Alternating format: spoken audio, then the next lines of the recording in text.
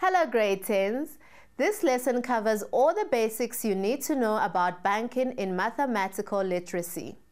We'll start with terminology, move on to types of accounts and how banks charge fees. We will also do calculations involving bank charges.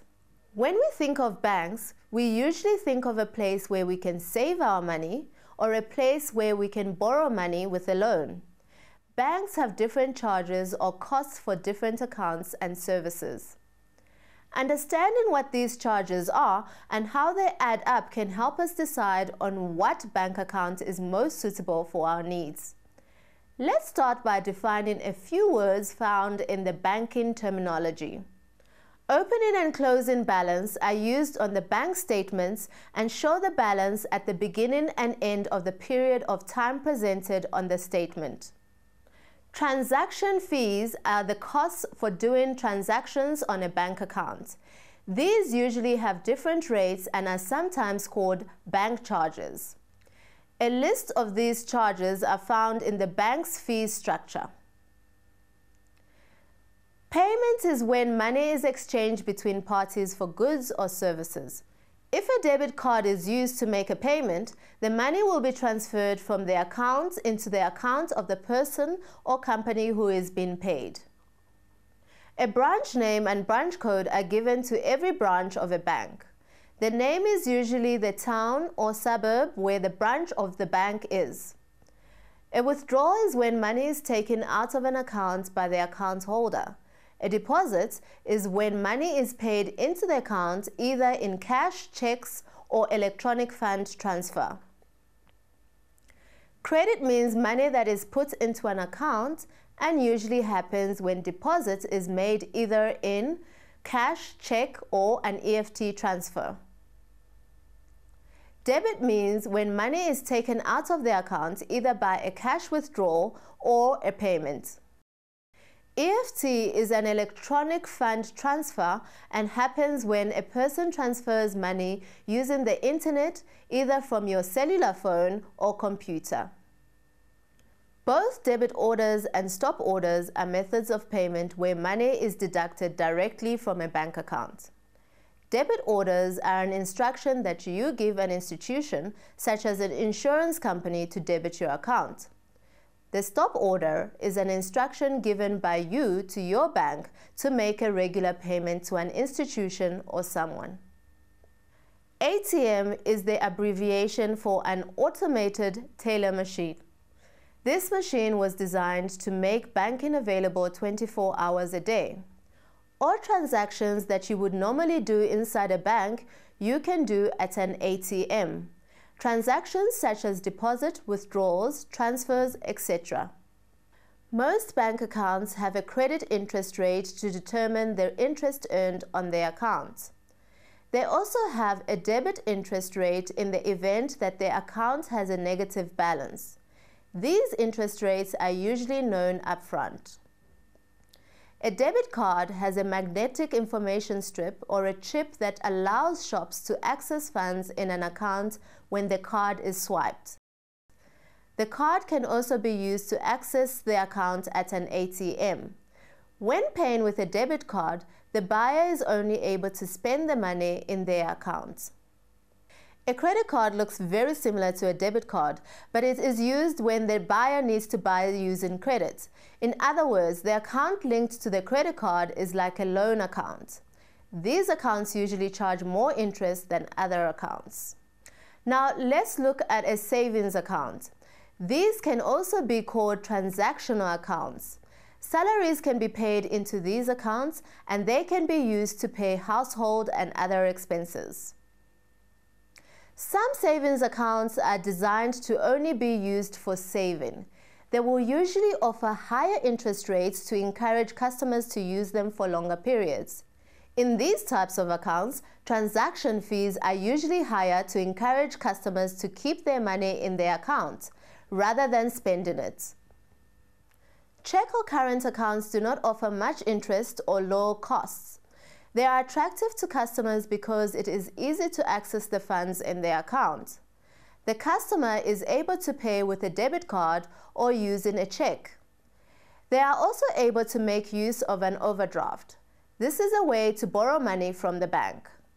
According to the South African Bank Risk Information Center, cheques are not as popular due to the high risk of cheque fraud. Money can be invested in various types of accounts. These accounts require a lump sum of money that is deposited for a specific period of time, and they are called fixed deposits. The interest is usually only calculated when the money is withdrawn. Banks call these accounts fixed deposit accounts, notice deposit accounts, call accounts. This means that when the customer wants to withdraw their money, they give notice that they intend withdrawing. This notice period usually defines the account, the shortest being 24-hour notice, and it is called a 24-hour notice deposit account. Similarly, the 30-day call account needs 30 days notice before the money can be withdrawn. Other deposit accounts are 3 months fixed deposit accounts, 6 months fixed deposit accounts, 12-month deposit accounts. Longer terms are available but are limited to 60 months. If money is withdrawn from the account before the notice period, the account holder will pay penalties. According to certain investment guidelines in South Africa, banks cannot offer investments for a longer period than 5 years. All investments with terms longer than 5 years require specialized financial advice. Lastly, we will look at credit card accounts. This is the account that is linked to a credit card, as has been discussed earlier. It gives you credit to purchase items and to pay for services. The advantage of a credit card is that it is usually accepted by most merchants and can be used for internet and purchases made over the telephone. Credit cards can become very expensive if not managed carefully. As banks are in tight competition with each other, costs become an important factor when deciding on a bank account. This decision needs to be made based on what the account will be used for. Let's look at Sipho and his use of his account. Sipho gets the following transactions for free: 1 free debit order, 3 free cash withdrawals, 4 free debit card payments. He pays an account fee of 30 Rand a month. Every month, Sipho deposits his monthly salary check.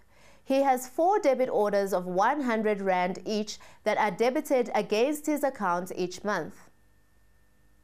He makes 4 cash withdrawals at his bank's ATMs every month of 200 Rand.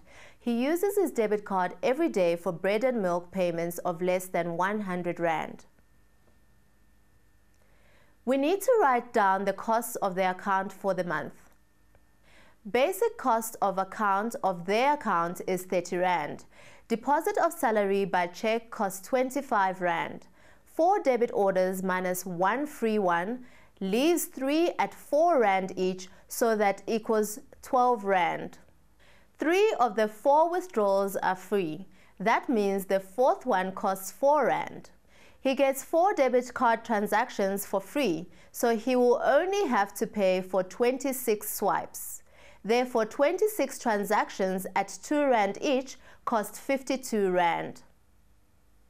Therefore, the total monthly cost for this account would be 30 Rand plus 25 Rand plus 12 Rand plus 4 Rand plus 52 Rand, which equals 123 Rand for the month. The method of calculating costs on any bank account is done as was shown here. Make a list of all transactions, look for free transactions and do the calculations. Let's do one more example together. Let's look at George, who deposits 1,000 Rand into a savings account at another bank's ATM. The bank will charge him a fee of 80 cents per 100 Rand. How much will he pay in total for the transaction?